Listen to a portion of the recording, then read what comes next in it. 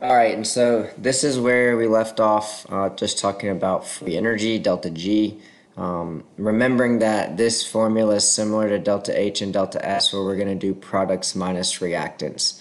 And again, you got to be given those standard energies of formation values in a table or within the problem, and then you would just plug them in products minus reactants, just like we did for delta H and delta S. And our next formula, I believe, is on your periodic table, so we don't have to memorize it, although we'll use it enough where we should. This is how another way we can calculate delta G.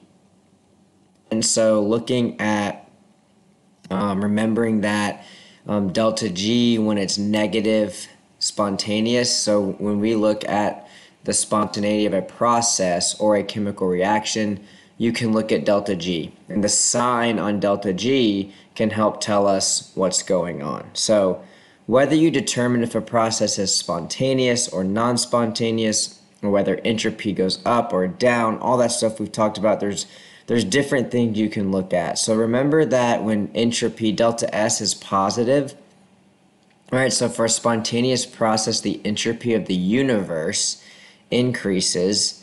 But when delta S is positive for the universe, that's spontaneous, but then delta G is negative, that is also spontaneous. And so we'll look at different scenarios here in a second, but this is a formula that I would tell you it's very important for us to know.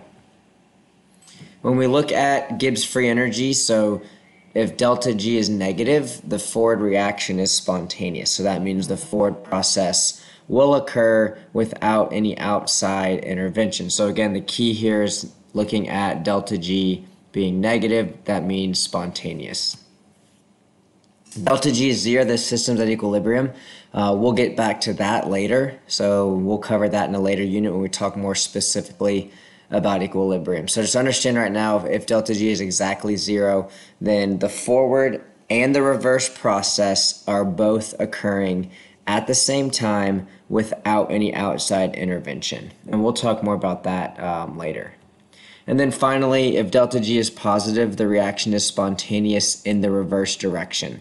So that means, so another way to look at that, if the reverse direction is spontaneous, that just means the forward reaction is not spontaneous. And because we talked about, if something is spontaneous in one direction, it is non-spontaneous in the reverse direction. So for us, really what we're going to look at, delta G is negative, that means it's spontaneous, forward. Delta G is positive, that means the forward process is not spontaneous. And so those are kind of what we want to pay attention to, the signs to help us determine spontaneity.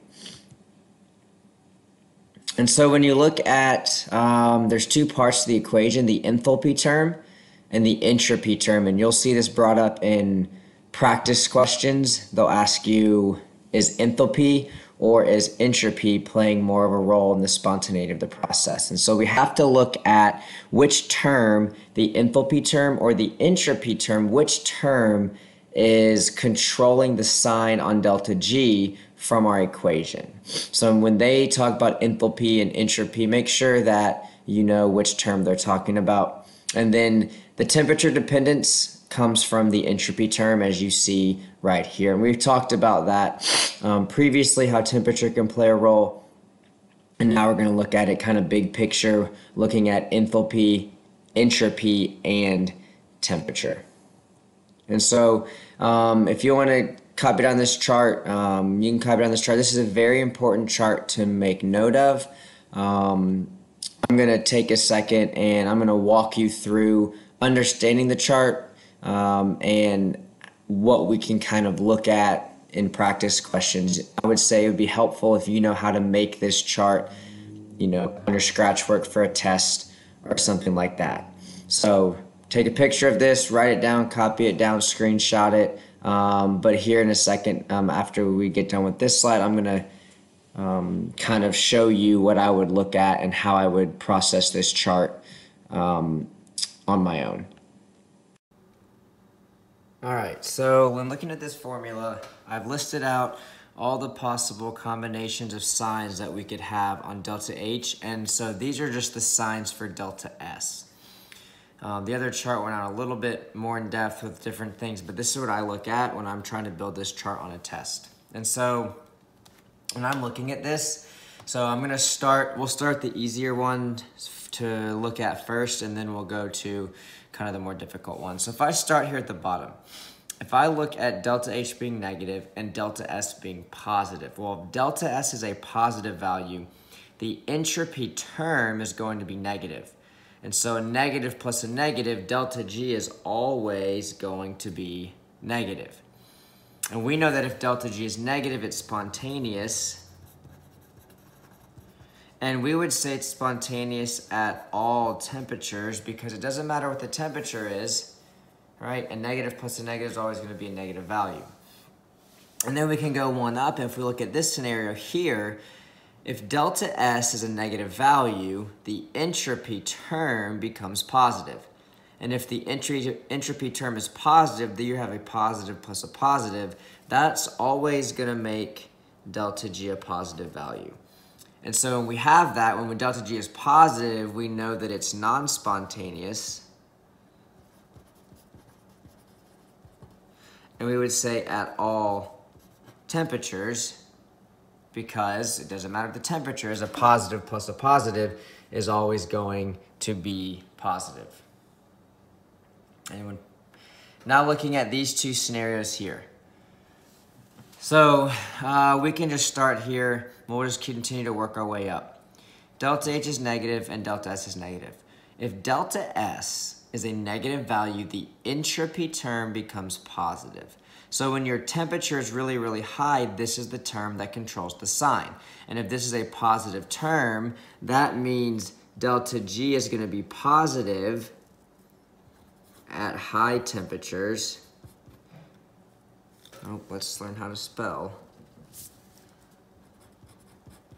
And then it's going to be negative at low temperature.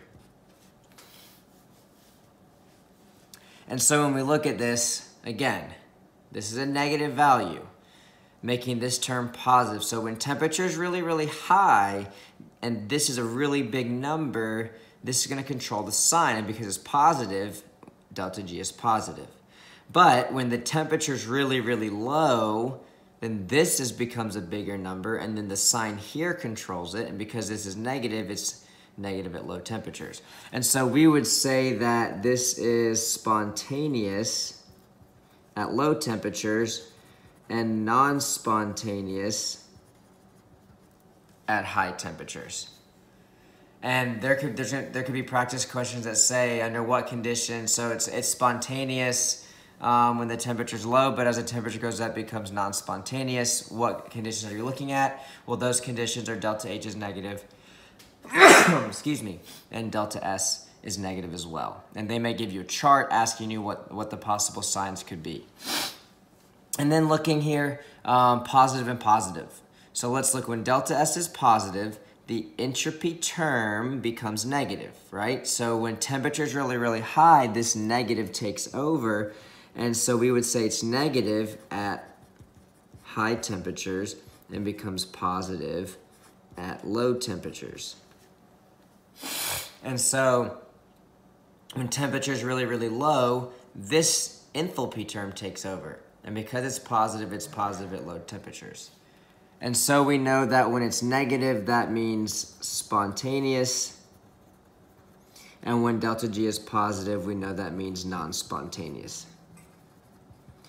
And so whether you want to memorize this, I would tell you just be able to rationalize this out in your mind, how the sign on delta G can change based off the temperature, but also based off the sign on delta H and delta S. And you'll look at practice questions later today looking at conditions where it's spontaneous at all temperatures or non-spontaneous at all temperatures, or high and low temperature affects spontaneity. You want to think back to this chart and think back to the signs on delta H and delta S.